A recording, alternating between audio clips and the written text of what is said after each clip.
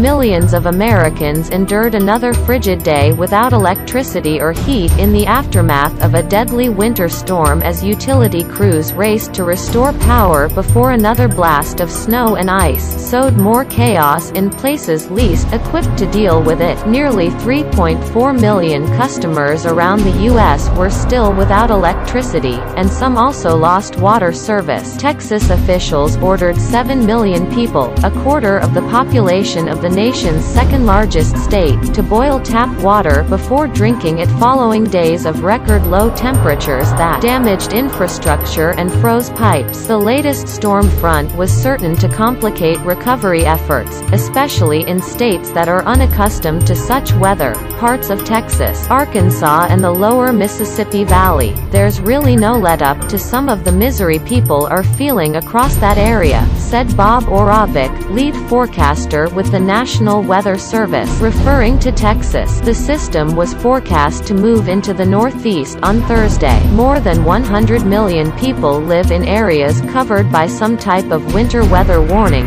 watch or advisory. The Weather Service said, this week's extreme weather has been blamed for the deaths of more than 30 people, some of whom perished while struggling to keep warm inside their homes. In the Houston area, one family succumbed to carbon monoxide from car exhaust in their garage. Another family died while using a fireplace to keep warm. Weather-related outages have been particularly stubborn in Oregon, where some customers have been without power for almost a week.